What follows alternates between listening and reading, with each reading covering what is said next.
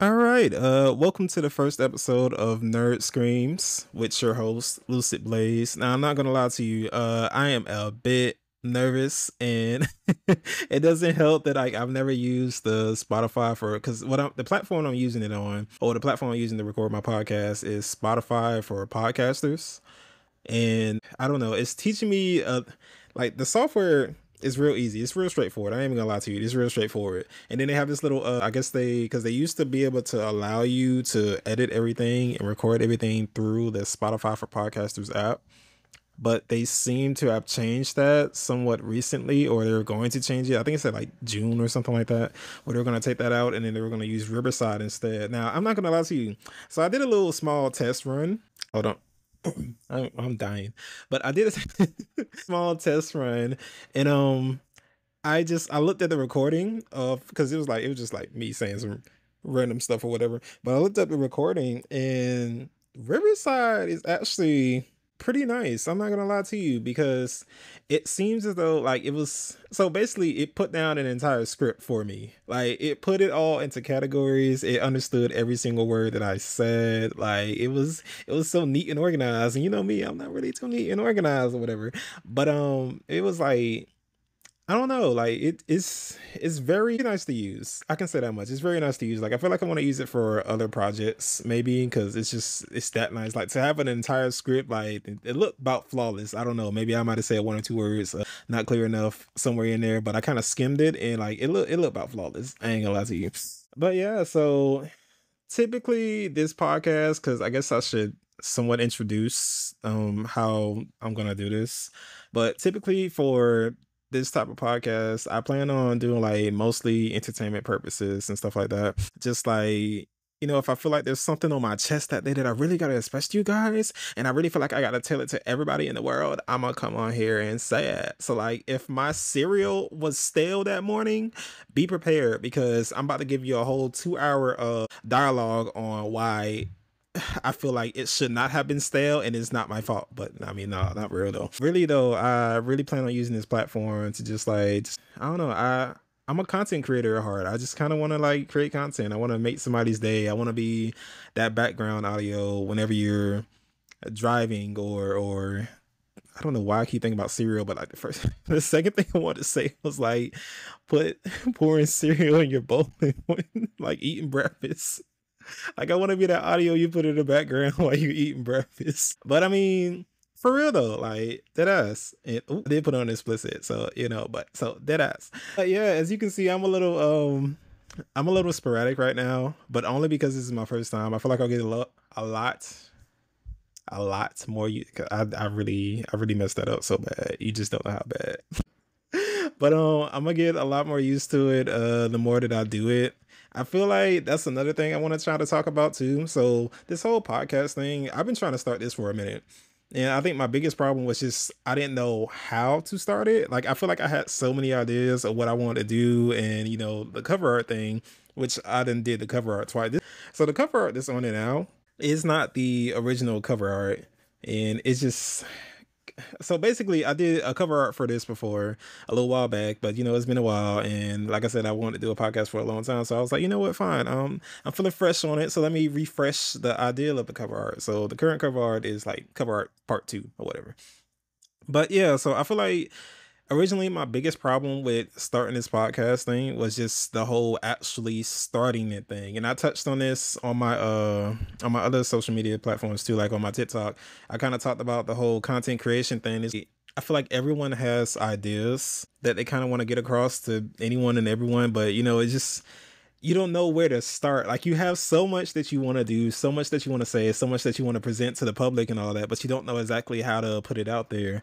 And I feel like the worst part is just starting it, to be honest with you.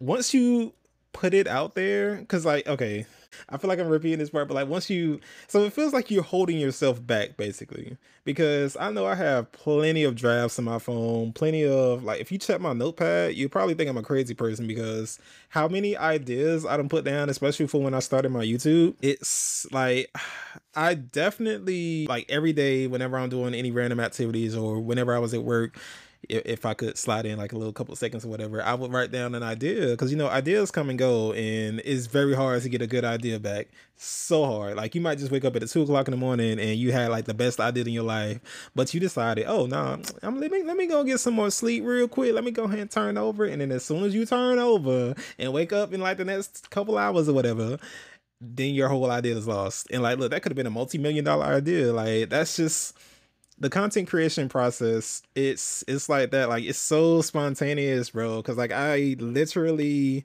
have so many ideas, but I don't know how to enact most of it. And you can't do it all at once. You can't do it like I can say this much. So I can see the potential for burnout trying to chase all your ideas down at once, and you know not like really pacing yourself with it. But look at me talking about burnout already. I just got up here. I'm already talking about burnout. Like, child, you ain't even doing no work yet. Like no, but I can really see the potential for burnout, because it's just how passionate you want to be, or how much you really want to like just entertain others, or like maybe you're doing it for money, like, which I feel like doing it for money is probably, I mean, so it's no problem with doing it for money, but I don't think you should start off with wanting to do it for money. Like that shouldn't be your entire purpose. Like it should be, you have a passion and you want to show it off and something like that, and then like you eventually come into money. Maybe that, like not everybody even becomes successful off stuff like this.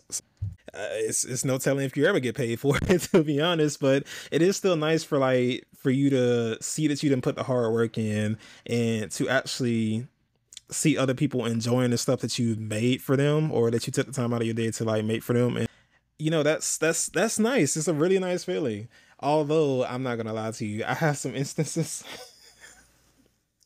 So okay, if you have a TikTok or like a YouTube channel or an Instagram or whatever, and you're like a content creator yourself, do you ever feel like you have those times where you'll put your all into a project, bro? Like you done line it up, you have this little whole storyboard, you have all your ideas written off on the sides and everything, like you know what steps you're taking to do whatever project you're trying to do, like even if it's like maybe a 10-minute video or something like that, like you had a major idea and you really organized it to the point where you're really doing this thing.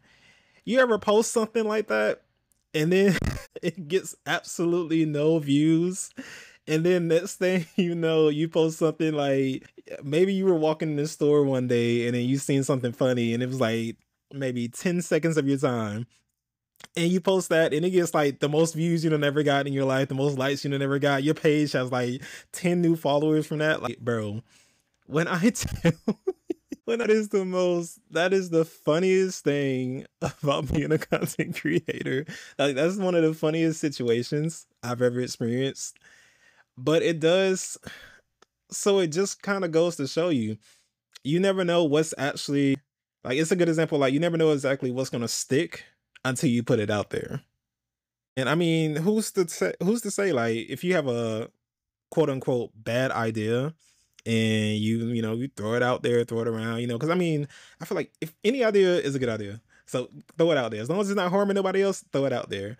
But say if you got a bad idea or you felt like it was a bad idea and you like hold on to that post forever, and you like you post like maybe 4 or 5 times that month, and then you got some free time where you haven't came up with any content, and you're like, boom, you know what, I got this little thing in my drafts, I'll just throw it up, whatever. And next thing you know, boom, that post is bumping like out of nowhere, and you in the entire time in your mind you were like, this will never work, this is never gonna work, this is never gonna do it for me, like people don't want to see this. You don't know, you really don't know, like until you put it out there you really don't know. I feel like there's an avenue for everything. Again, as long as you're not hurting nobody, there's an avenue for everything. So I mean, basically, just like if, like I said, if you got any ideas, just go ahead and throw it out there. Like, let me be an example, because I throw out dumb ideas. I just said there ain't no dumb ideas. I mean, except for my ideas. My ideas is kind of dumb. So I mean,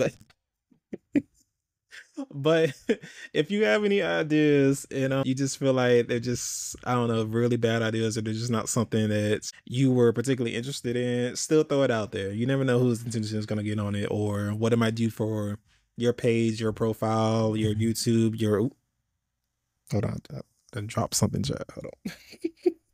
You never know exactly what it's gonna do for your page or your social medias or whatever. You never know like what audience that could get you. That's why I never really. So another thing I want to discuss like is the whole being a niche creator or like staying in one particular lane. Like okay. Hear me out with this. I feel like it is fine like if you're really good at this one thing and like you make it your main focus for your channel or whatever. That's fine too. But I feel like there's probably other people out there that feel like this with me, that you have like multiple ideas that you want to get out there, like it's, and they're not all the same, they're not all in the same genre. Like you just like, again, you might have been born just a natural born content creator, like you want to just make something to entertain people. I feel like throw it out there. Niche creators are fine, but to have a channel where you can come to for like just the most random stuff is also nice as hell too. And that's kind of like what my channel will be about. Like, so mostly I feel like it will have nerdy stuff, because you know that's the whole, it wouldn't make any sense for me not to have anything nerdy, like be talking about games or anime or manga or just, I don't know, just nerd stuff in general. But I will still have a mixture of like, I'm gonna try to keep it on topic sometimes, but I'm still gonna have a major mixture of like, just like I said, those random ideas that I have at like 2 o'clock in the morning. Like, you never know what it is that I'm trying to show you or trying to talk about that day. So just be open minded when you come to this channel. Like, just know it's definitely something that you can play in the background. I'm not gonna be too vulgar, or I'm really not gonna be vulgar at all for the most part. Says that, and then a couple episodes later I get real vulgar. But no. But for real though, I'm not gonna be vulgar. I definitely want to be something that you can play play out loud and play in the background and everything like that. You know, won't have people looking at you all crazy. Okay. But yeah, and I don't know. I don't want to make this this episode, the first episode, too long. I just kind of wanted to introduce myself again. I will go by the moniker Lucid Blaze. I don't know if I actually put that on my information the correct way when I was making my thing on podcast. Like, bro, like I said, everything was so much straightforward, but some parts of it came from because I don't use Spotify, like the actual app too much itself, but it had some preset stuff in there, and birthday was messed up, names was messed up. I don't know who I thought I was when I was making that account. Honey, that wasn't me. It was not me. But, yes. Again, welcome to the very first episode of Nerd Screams, and this has been your host, Lucid Blaze. Also, I don't have an outro yet, so yeah, do with that information what you will. But see you later.